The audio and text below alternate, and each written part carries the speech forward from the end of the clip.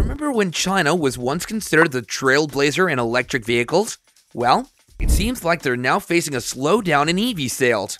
This shift isn't just a local hiccup, it's a global trend. Manufacturers worldwide are not only struggling to boost sales, but also to turn a profit in the EV market. So why is this happening, and what does it mean for the future of EVs in China? One key reason is the deceleration of EV market growth. China witnessed explosive growth in EVs in recent years, with approximately 8 million plug-in electric cars hitting the road in 2023, making up about 37% of the total market share.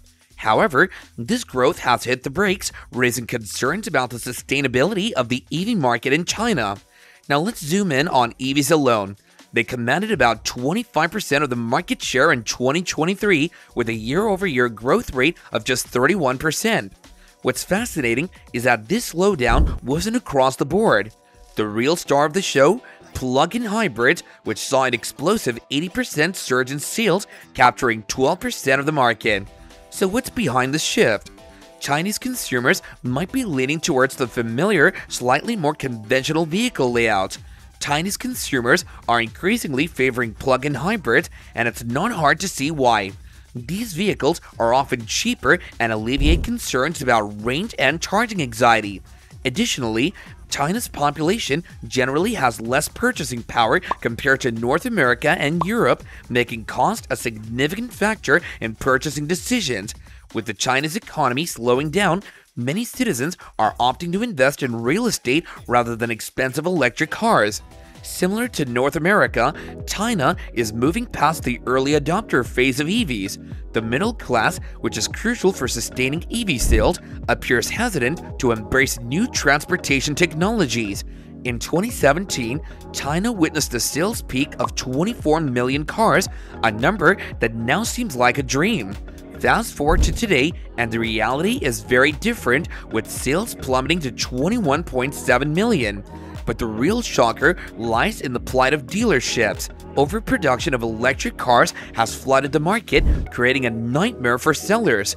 Thousands of dealers, including major players, have already succumbed to bankruptcy. In China, a haunting new phenomenon has emerged: EV graveyards. These graveyards, filled with abandoned electric cars, are a chilling sight, a grim reminder of what could happen if the push for EVs goes too far. Nearly every major city in China now has one of these graveyards, with hundreds if not thousands of EVs left to decay in fields.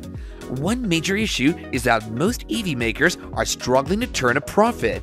Despite selling a decent number of vehicles, they have yet to crack the code on profitability. While these startups initially received substantial government support, they failed to establish a sustainable business model in the EV economy. As a result, they have failed to establish a sustainable business model in the EV economy. As a result, only a handful of companies are actually making a profit, while the rest are losing money. In recent months, several EV startups, including some big names, have declared bankruptcy. Some of the most promising companies of just a few years ago have now crumbled. Take Evergrande New Energy Auto, for example. Part of a massive conglomerate with seemingly endless resources, it was in a prime position to succeed. However, despite its advantageous position, it failed to turn a profit or sell its models in significant numbers. In fact, recent estimates suggest that the company lost a staggering $17 million. The outlook for the first quarter of this year is bleak, with expectations of a significant slowdown. This downturn underscores the challenges facing the Chinese EV market and serves as a cautionary tale for the rest of the world.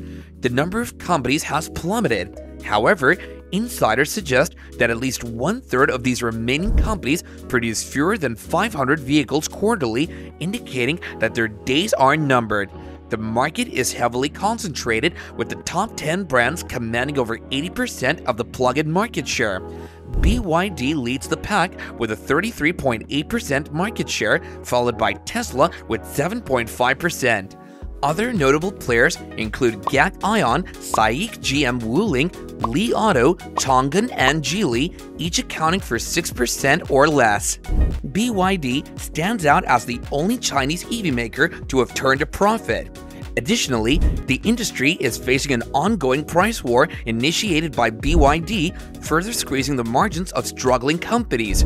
With such fierce competition and market concentration, the future looks grim for many of these EV makers.